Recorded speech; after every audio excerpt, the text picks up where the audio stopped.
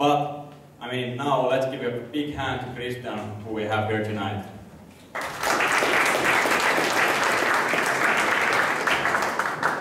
Okay, thanks very much, guys. I really appreciate the opportunity to be here today. And thanks to everyone for coming, and hopefully I can kind of give you something to think about today. So, my name is Kristian Ranta. I'm the CEO and co-founder of Mendor, and Mendor is the new diabetes movement. Let's see if this works. Yes. So I was thinking of speaking about Mendor, just in brief. You know, what are we about? What do we do? What are our products, and so on. And then about our big idea. You know, what actually is the vision? What are we after? And then about fears, because I think that that's the most important thing, kind of hindering people from aiming high and stopping very good ideas becoming good companies. Because there's a lot of good ideas. At least always when I talk to different students and different people, most people have some really good ideas on how to improve life or other, you know, whatever kind of surroundings. But quite seldom people do anything about it. So I hope I can kind of contribute somehow that people would go after their good ideas more. So Mendor, a glucose meter and diabetes. We started from here pretty much. And what is it about? So we developed a glucose meter that is here. So it has the kind of all the components needed for glucose monitoring on a daily basis. And pretty much normally people use these. And there's like some 300 million diabetes patients around the world, and they pretty much 90% of them use these kind of carry bags with multiple components, like you can see there. So it was a convenience thing and a discretion thing, you know, less social stigma. And now the meter called Discrete is out there, and we are commercializing it throughout Europe at the moment, and then, you know, seeking also further opportunities further away. I guess the big thing here was that it's a, you know, if you want to classify it somehow, the discrete glucose meter, it's a usability innovation pretty much. So that kind of is the core. It's, in a way, we were always fans of Apple already from the start, and we thought that, or let's put it this way, we didn't think that it's absolutely necessary to have some kind of scientific innovation to really build a great company. And to really do something that can change the world on its own behalf. And therefore, I think that it's fair to say that this glucose meter is mostly a usability innovation. But then about Mendor. So our products, we have currently two products. The other one being the glucose meter, the only one integrated glucose meter called Discrete, and then the other one being a cloud-based glucose data management platform, and or software platform, and that's called Balance. So the idea about software is that it pretty much gathers data from all different glucose meters, from all of the major glucose monitoring manufacturing companies, and it gathers the data in the cloud and then presents the kind of patient population to diabetes professionals. And point being that it allows the diabetes nurses and healthcare professionals to have visibility to their patient population, which currently, you know, it may sound weird, but it doesn't exist. So how diabetes data is being managed currently is mostly on local computers, only in the memories of the meters themselves, or then actually just on paper logbooks. And you can only imagine that doesn't, you know, really benefit anyone in the long term, and it's ridiculously difficult to get any real analysis done of patients' glucose behavior and any data training or anything like that. So that's the other product, and we were founded in Helsinki in 2006, and I guess once again, like in many other good companies, the idea came from one of the founders. As one of the founders is a type 1 diabetes patient and also an industrial designer. So he was kind of like graduating from the University of Arts and Helsinki School of Arts and Design, TAIK, that's the name of it. And he came up with the original idea that okay, I've had diabetes since I was a kid. I hate my carry bag. What do I do about it? You know, what can I do to change something? And I must kind of raise my hat hat to Jukka, who's that guy, and he's done a tremendous job. And with his dream, that was the spark that started the whole thing. And then we built pretty much the founding team around Jukka's idea and started pursuing the big idea. Okay, so then the CE mark in medical device technology, or any kind of medical technology, getting a CE mark is a major milestone. So getting regulatory approvals in Europe as our home market for the device, so that we can start kind of going after the commercialization phase, or getting marketing and sales going. That was then in the summer of 2010, and that took sort of like 4 years. And medical device development tends to take quite a long time, and that's also, I guess, something you could be afraid of when you start a medical device company. That, oh no, it's going to take like at least 4 years or whatever, 3 years to develop anything. But I must say that we had a lot of fun during that 4 years. So it was a long time, but when you look back, it seems like it just seems like pretty much nothing. At least we had a good time, even though it lasted some time. Currently we have sales from UK, Baltics, Finland, Sweden, and Qatar. And the biggest launch and the biggest partner we have so far is Merck Serono Pharmaceuticals. And Merck Serono is a global diabetes drug company, and they have also other pharmaceuticals. They're like, I guess, €6 billion company with something like 15,000 people working for them around the world. They are currently working with their brand and with our brand, so like a co-branding deal. They are selling our product in the UK with 55 people. So it's a pretty massive effort there. And that's something that we have been, it took almost a year to negotiate that deal. So that was also something that I learned a lot of patience through these negotiations, that it just takes time. And medical device is a totally different thing than software, or consumer software, or any apps.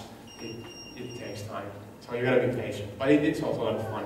And then the different motivating aspects are of course there, and I'll come to that later. Okay, but then patents and IP, intellectual property, is really important in medical devices. So that's pretty much all you have. And if people want to invest money to help you grow in your company, they always want to know that what's your IP situation. Do you have robust patents? And do you have patent portfolio with actually a lot of patents usually? Because otherwise, people who want to help you commercialize medical devices, they need to invest millions to tens of millions of their money, and they also need to put their own brand at stake pretty much. So they want to be sure that when they go out there, that it really holds, that it really works. And then the investments and the money side. We have been fortunate enough so far to get approximately 13 million euros financing from different sources, and there's some of the investors that have invested in the company so far. And Risto Siilasmaa deserves a special thanks, because he's been really great supporter of the company, and kind of also taught us quite a lot about what it really is to build companies. Okay, so then, then I guess this starts to contribute to the big idea. So what is it? So we had a vision from the start that, okay, we have this kind of idea coming from the own need of one of the co-founding, or one of the founding members, and that idea potentially can be something which could be global. It could be something that could help a lot of people around the world. And then we started working on a vision statement which would clarify that where do we want to be, what do we want to become, and that's currently the kind of text that we've come up with the whole staff pretty much. That's something that actually has been changing over the years. So we've always been open to adjust the vision and the mission or the manifest statements as we go along, and I guess that one of my personal opinions is that you've got to be able to adapt. You don't want to fix your strategy so that, okay, we have this great strategy which is like 10-year innovation strategy or 5-year innovation strategy. If always when you do something like that and you fix things, at least in my opinion, you always also lose something. So if you want to be agile and flexible, you know, if you think that that's something which could be your competitive advantage even, then you've got to be able to change some of these statements. And you've got to be able to see that, is it really there we want to go, or actually a bit that way? And that's why we've been also flexible with these. So then going further into the big idea we have, or had and still have, what we're actually working on all the time, that can potentially change the world, and that is, I guess, also already doing so in a small portion of the planet, so to say. Well, diabetes is big. It's a global problem. There's more than 300 million people who suffer from diabetes, and it is forecasted or predicted to double over the next 25 years. And that's very unfortunate, but it's very real. And there needs to be better ideas. There needs to be better solutions on how to tackle that. And you know, like I said, there are several things that will affect every one of our lives, even if we weren't diabetics. There's, you know, if you think about only in Finland, it's 1.3 billion euros that goes into the treatment of diabetes on an annual basis, and that's like, I guess, more than 10% of the whole healthcare budget of Finland. And it means that you know, you can start to see that kind of money in your tax percent. So what you pay now and what you pay in the future as taxes is also dependent on how well that is controlled. And the glucose monitoring market itself, so only these meters and test strips, that's 8 billion euro market globally. So that's also one of the biggest diagnostic markets there are in the current days environment. There's some smallish companies who are ruling the market. Smallish, you know, joking there, because these guys are very big. Most of them are like in the range of 10 to 20 billion euro companies, and they pretty much dominate sort of like 90% of the glucose monitoring market. And one thing actually that many people asked us when we started with the idea was that, are you seriously going to go after a market which is dominated by these guys, that they will squash you like fly immediately? But we didn't believe anyone at that point, and we wanted to be bold. We can really do something, and it's like the David and Goliath thing that, you know, if you start being too much afraid of everything, you know, you can't accomplish pretty much anything. So then I guess we've always looked at it with the founding team, and also tried to build the organization around that mentality in a way that is somewhat different from the Finnish old school mentality that don't try anything because you might fail, and just stay home, don't go outside, you might get hurt. So we wanted to look at it from a different perspective, that aim for the stars, land on the moon, like I guess that's a US saying. And if you really want to do something that matters, you've got to aim high. And in these kind of big kind of scopes, like, you know, big fields like diabetes or whatever global problems you're addressing, it's definitely something that you have the chance to end up at least on the moon, maybe even to the closest star. So why should you just be a player in a local market or do something very small when you can potentially create a solution that will change the lives of many people, you know, towards good? And like I said, our own experience was the main point of why we started the company. And the healthcare focus was a very big motivating factor for us. As you know, some of our friends they had some other companies, they were founding some other IT companies and so on. Okay, that's, you know, I guess I personally like whatever kind of entrepreneurship, and I'm always being pro any entrepreneurship pretty much. But then for myself, it was very important that there was always that, you know, that healthcare focus, and that we could see that our work hopefully eventually will contribute to the health of many other and health, you know, like quality of life and so on of people.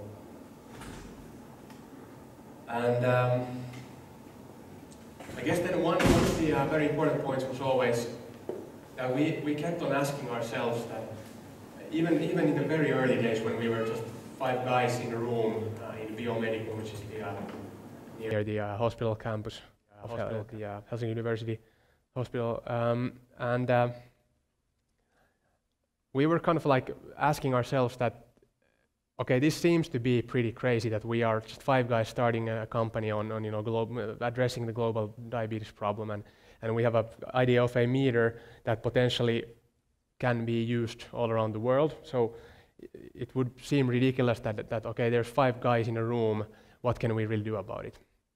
But we always thought that, and we knew some other people, like the Lifeline Ventures guys, big thanks to these guys, that had done the same thing, that they pretty much started a company from scratch, and they just boldly went after something that matters,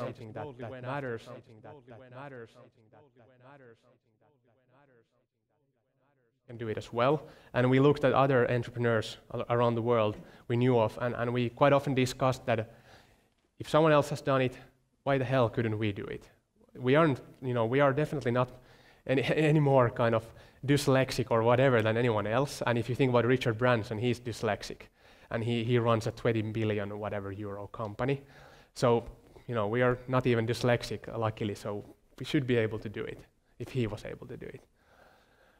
So it's just about the mindset, pretty much. You just have to believe in yourself, and sometimes when there's difficult times, when you find it hard to find that belief in yourself, just try to reflect on something else. And maybe even we had even these kind of sometimes foolish, or may seem foolish ideas that we intentionally reflected on the people who had been very successful in something, because it's a mind state, it's a choice. Entrepreneurship and being successful is a choice. It may sound weird, but it is really a mindset. You just have to really want to be successful in something you do, and then you put your heart into the work you do every day, and then it just usually starts kind of working out. Of course, there might be trouble, there might be whatever, misfortune, caveats, whatever. Things go wrong, and that's it. But then you just kind of get up and try again, and if you believe in it, you have much more probabilities in succeeding, rather than if you really don't believe it in yourself. Why would anyone else believe you? That's also an important question. And I always want to thank some of these guys like Tekes Finvera and the investors, and then the board of directors.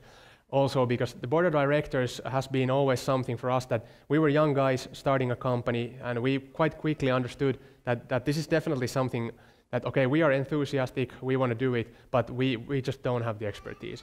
So we need to bring in people who have already done it in some other aspects, maybe not their own companies, but have been working in pharmaceutical or medical device industry, and in these kind of leadership positions and so on. So we started looking after people who were looking to join the boards of startups or to become advisors and so on. So one of the sort of like ideas from the beginning was that let's find some good guys, some senior people to join the board or to be our advisors, so that we can learn from them, and they can teach us not to kind of fall into every possible mousetrap or whatever, or to fail in every possible point where you can fail, because there's quite a lot of places where you can fail if you have never done it before, or if you have never been in global business or whatever. So that has been a massively important thing, that we were, I guess, smart enough or lucky enough that we realized how stupid we are actually, and that we need to bring in people who are smarter than us. And then we need to learn quickly, because time is of essence. Please. Yeah, absolutely, please. I applaud you for your bravery and the vision that you had. But my question is, during one of the lectures that we had last time, the lady was, who was also an entrepreneur, was also stressing on the importance of doing competitor research. And you stressed very much that you were competing with very big guys. But what kind of value proposition did you have that you were so confident that you could stand up to that challenge? Good question. So we also did some market research, but then from the beginning we in a way had the idea that we don't want to do too much market research, because that also limits you. if you do market research, you'll always just get the pulse of the day in a way, but future is being created by people who innovate. So on the other hand, you need to understand the environment to be somewhat realistic, but if you want to do something really big, you usually have to go after something that is not existent today. And if you only base it on market research, you're maybe not then able to come up with something as radical or whatever. So that was one thing we always kept in mind, that okay, we did some basic market research, but we didn't put too much effort into it. But we rather went around, and we actually in the very beginning, in the first year, we did sort of like qualitative market research with diabetes patients and nurses and doctors. And we didn't actually ask them like, would you like to use this kind of meter or whatever, but we just followed them in their daily lives and kind of monitored what kind of things they had on their table and what kind of problems did they have. But we didn't kind of offer them any kind of selection that, please tick the box you like or whatever, because that always influences the information you get from them. And one of the co-founders, Henry Andel, he had actually done a thesis work on a kind of what do you call it, like a user-centric product development framework. And that was the research we did with the patients and nurses and so on was part of that framework. And the idea is that you just monitor, you don't actually ask, but you just monitor the people in their daily lives, and then you figure out that what are actually the problems. Because many times people, if you ask them what's the problem, they'll describe some kind of problem, but there might be other or problems that they are not able to describe. In a way, if you ask people, would you like to have a better horse? But people then actually, they'd be happy with a car. So, if you ask them about horses, and horse is the standard, then they sometimes can't imagine that there could be a car. Hopefully that somewhat answered your question. I think in terms of the value proposition, you could show them how it works. Yeah, so definitely, yeah. So, good point, thanks. So the value proposition was that because most glucose monitoring manufacturers, they are big pharmaceutical companies, very slow in product development, very kind of non-innovative, but they just improve marginally their products every year. And actually the life cycle of these kind of traditional glucose meters has been and still is up to 10 years. So it's ridiculously long compared to any mobile phones or anything else. And these kind of meters, they have been pretty much the same since the 80s. The form factor has been the same since the 80s. And then one of the founders, Jukka, he had been using this kind of bag his whole life, and he hated it because if you have to use this, is it discreet? Where you have to go to, most diabetes patients go to the toilet to use this, and then if you have to go to the toilet to be able to use this, not to stand out as someone who has needles and whatever medical devices all the time here and kind of dodgy stuff, so then you have to go to the toilet or somewhere else that people don't see you, and then that actually many times stops you from measuring. Because then you kind of start thinking about it that, okay, I'm really busy now, I have to go to the next lecture or whatever, and I'd have to go to the toilet, and then I still also need to eat, and and you have to do this several times a day, even 10 times a day. Then it starts becoming a real problem. And that was one of the value propositions, that if you make it like this, if it has everything, all that crap integrated here, and it looks like a cell phone, you can actually use it so that people just think that you're just reading a SMS or whatever, and it takes pretty much 20 seconds. You put it in your pocket and you're good to go. And the other one other thing also, that for this you need a table. It's very difficult to do this while you're walking or whatever, but with our meter, you can use it just like a cell phone with one hand pretty much, and it's very discreet, very easy. You can even use it while driving. Oh, I didn't say that. Well, anyway, so that's a value prop for the diabetes patients. And then when you have a value prop for the patients that really flies, then the diabetes professionals also start getting it pretty quickly, that wow, that actually makes a difference. Because most of them, not all, but unfortunately, but most of them want to do what's good for the patient. So they want to really help the patient as much as they can. And then, I guess the one very important thing has been that the employees we've had in the company all the years, there's been some really great people, and there still is a lot of great people. Some people have moved on, new people have come in, but people have always believed in the story, and they have wanted to help us. And there's been many very difficult times. We've been 2 times very close to bankruptcy, and it's been a lot of stress, a lot of tears and sweat and even blood through finger pricking, and so I'm really thankful for all the employees and the whole staff and all the people who believe in us. So that makes a huge difference. In difficult times, you only have your own people, and if that doesn't work, you just you can't go on. So it's massively important. And also remember, you gotta learn to recruit as quickly as possible, because it's so easy to recruit the wrong kind of people, and then you suffer, and you really suffer in a small team if you have some kind of bad apples, so to say, some people who are not motivated or who actually want to do something else. It becomes difficult. So that's important. But then I think the essence of all this, pursuing big ideas, entrepreneurship, it's about fears and what's stopping you. It's dreams and fears in a way, beliefs and hopes, and then something that you're afraid of. And I wanted to talk about fears, towards the end. And like I said also here, just if you have any questions, please ask at any time. So what is usually stopping people from pursuing their ideas and their passion? What do they really love to do? There's numerous stories. If you talk to people, and if you listen to people, actually, you get quite easily. They tell about what do they want to do. Someone I've had many friends. For example, let's take a quick example. One friend of mine was a great pianist, but actually she was still wanting to go to the law school, and that's of course okay. But the problem was that she was only wanting to go to the law school because of her father, not because of herself. She wanted to be a pianist, but she was so afraid of what the father would think if she chose to be a pianist rather than go to the law school. So she was afraid of that, and that stopped her from pursuing her idea. Okay, she's still a great pianist, but she's also a lawyer, and she doesn't like it. She's not enjoying her career.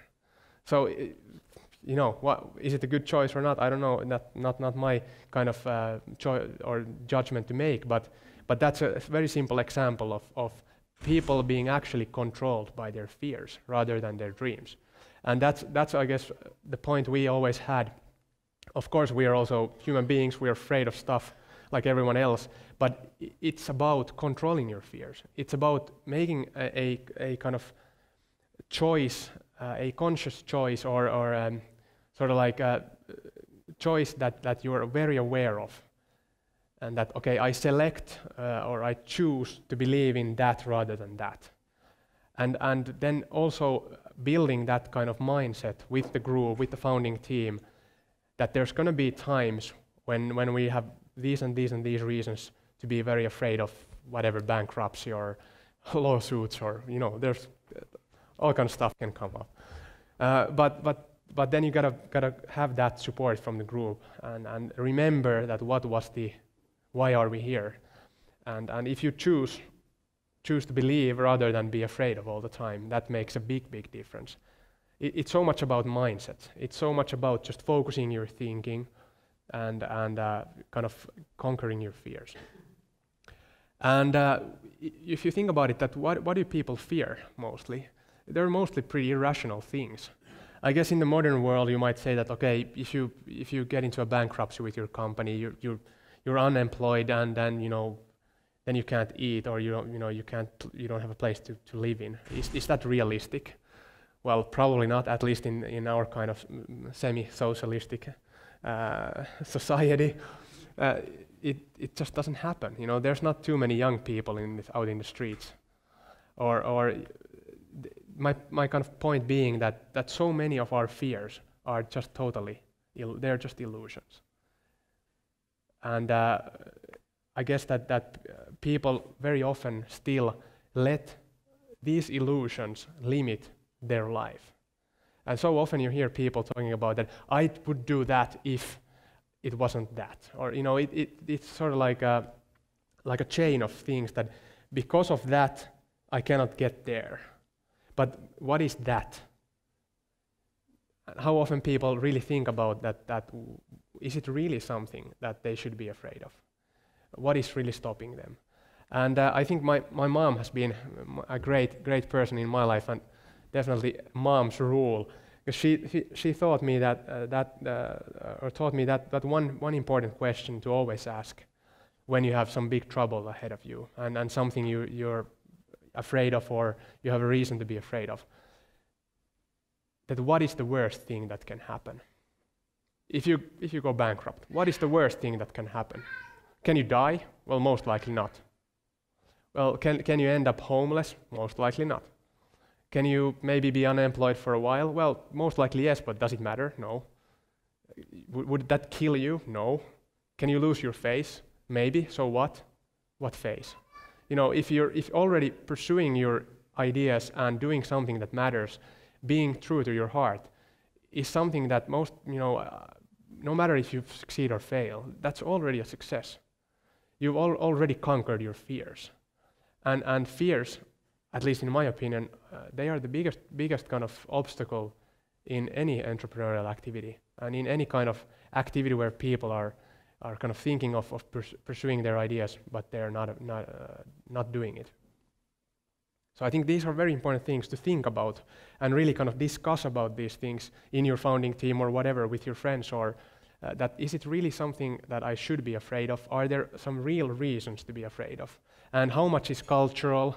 How much is just from your parents or from your relatives or whatever, from your family, that is something that actually is irrational, at least to some extent. And then I guess it's rather, how we always put it with our team, that try to learn, be humble, try to learn and evolve, and use your time on that. Don't use your time on being afraid. Focus your thinking. Remember that it's the same saying applies for your mind as it applies for your body. You are what you eat. You are what you think. So if you're kind of like focused on negative thinking, negative things will happen, and you'll kind of direct your way to negative stuff. But if you focus on positives, there's a lot of scientific data on that. You should check it out. The Barbara Fredrickson positivity and a lot of other stuff. Seligman. There's so much that stuff available. A lot of studies from top universities. If you think positive, good stuff happens, and it's a choice, and it's an easy choice. You can do it today, just like that. And that will definitely improve many things. And when it comes to entrepreneurial activity, you have to be positive. Because if you're kind of, you have to be realistic, you have to be careful, you have to be analytic, but you have to be positive to be successful. And the mindset, and it's about practicing also. Practicing to think in a positive way, rather than focusing on the negatives all the time. I guess that's my 5 cents. Happy to answer any questions or anything if you have. So, whoa.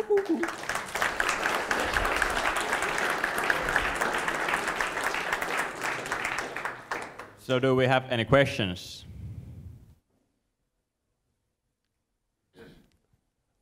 I think one kind of key issue for any kind of young person pursuing something really big is really that I don't know how to do this, and I think you're a perfect example of how you found kind of senior team members who can help you with that big vision.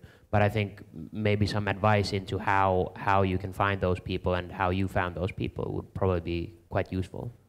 You're absolutely right. That's exactly what we also went through. But there are those people who want to help you.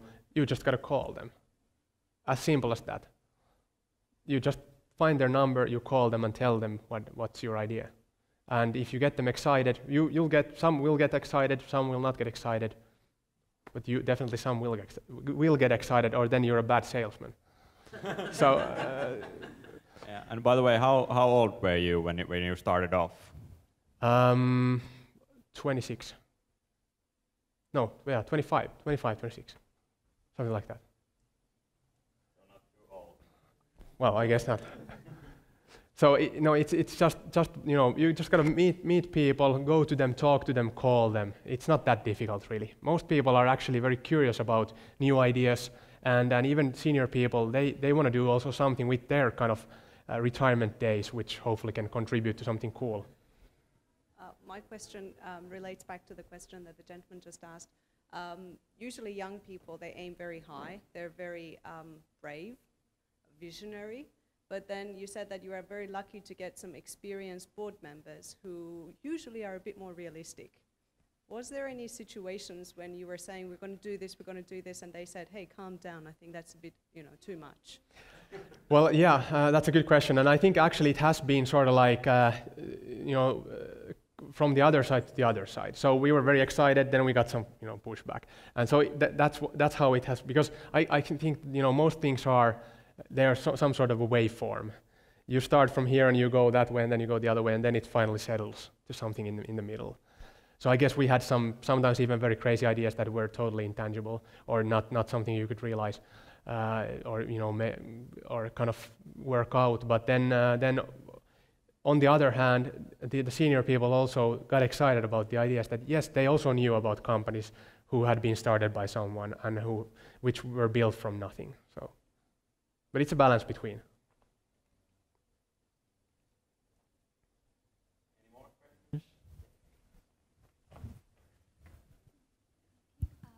My question is, why did you choose this specific product? Why the glucose meter, you mean? Well, this came from one of the founders who is a diabetic himself, and he had been using this traditional kit all his life, and he just hated the kit, and he wanted to design and develop something cooler, something a lot easier to use. So it came from his own idea of wanting to improve his own life. Sorry? So it's like you just followed him, right? You Well, believed in him first, and then he found this kind of very useful and helpful idea, and you followed him. So, I mean, it's like you are doing like something startup. You might have many other choices. You're right. We actually had, so we also had a couple of other choices, because we were a team who wanted to do something. We wanted to find a company, be entrepreneurs. So yes, we also had a couple of other ideas, but I guess that this idea was the most tangible, and in a way something which motivated us because it was healthcare. Okay. It was something that potentially could affect a lot of people and could contribute to something, of well-being, quality of life, and so on. And I guess when that guy had the idea initially, it was about integration, but it wasn't exactly this in the very first moment. So it has also evolved and developed. And once the founding team was gathered and we founded the company, we did a lot of iterations on different designs and different ideas on how to make it what it is nowadays. Okay, thank you. And also I found, I just browsed your website just now, and I found a press release on the 7th of July of this year, and actually your company has been awarded the International Technology 50 prize. How did you feel at that moment you got this kind of very honorable prize? Well, we were of course very thankful and happy, and we've been blessed in Mendor of having quite a lot of these good different technology prizes on our walls, so or on the cupboard, so to say. So yeah, we were very happy about it, and it's always it's a great feeling when you kind of get somehow some good credit from these kind of entities or companies or whatever. So yeah. Thank you. Hello. So Hello. my question would be like, so how do you balance actually a scalable idea, which means you can hit really high, or actually something very tangible that with a group of young people with the expertise within the team, and you can actually manage it. Because oftentimes actually, if you come up with a good idea in a way, but probably it won't affect billions of people in this world, but it's something that you can start with. With that kind of idea, oftentimes the question is, it's difficult to attract investors to invest in this type of idea. But if you hit really big in the beginning, and then probably it's very difficult to manage at least. So how do you balance between? Well, I guess that even if you aim very high, it is also maybe sometimes very difficult to attract investors because they look at you that okay, this guy's 15 and he wants to do $1 billion business. You know, that's not credible. You know, so I guess it's always a balance. It's difficult to answer. You know, anything like okay, it's going to be like this or like that. So it depends so much on what's the industry, what's the field, what kind of innovation, and what what kind of team you have. So it's very difficult to answer your question. It's a balance between, you know, understanding your market, understanding the idea and the potential of the idea, and then finding the right kind of investors and right kind of people who start believing in you. So I've met like hundreds of venture capital companies, and then one invested, and then some others followed. So it's a lot of work also. It's years and years and work and work and work. I think we have time for one more question. Yeah, so I was the beginning of the idea so that you had some friends and you were thinking about, yeah, let's start a company, what could be our idea? Could you kind of walk us through how it went and how you ended up, and was there some friends left behind or they decided not to come and then you kind of, with some of your friends you took it, or how did it go from deciding that, yeah, I want to be an entrepreneur and ending up with the co-founders and mentor? Well, we had this team of friends pretty much, and we had a couple of different ideas. And then we ended up that, you know, with this glucose monitor idea, because it was healthcare, was very motivating, it was something very tangible, something from a real user need perspective, and something potentially global. And that team was a bunch of friends who knew each other from different schools and different other activities and so on. And then 3 of us, 5 people, ended up becoming full-time employees, and 2 they left, in a way they were left out because they wanted to do something else, but they were always kind of contributing part-time. But it then ended up so that 3 of us 5 ended up being full-time core team members. 5 co-founders, but only 3 full-timers. So. Cool. So let's give a big hand to Kristian once more.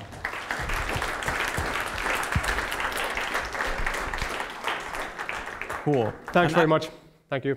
Yeah, and actually before you leave, I want to remind you about a few things. So first of all, if you want to find co-founders, you have an idea, or you are looking to join a startup, you should join us next Tuesday here at the Design Factory 5 p.m. We are organizing a startup speed dating event. So basically you get to meet a lot of new people with different kind of ideas and backgrounds. So definitely a place to be. Secondly, I want to remind you that if you want to get involved in our activities, what we do, learn like so much about the startup scene in general here in Finland or in Europe and in the States, you should join us.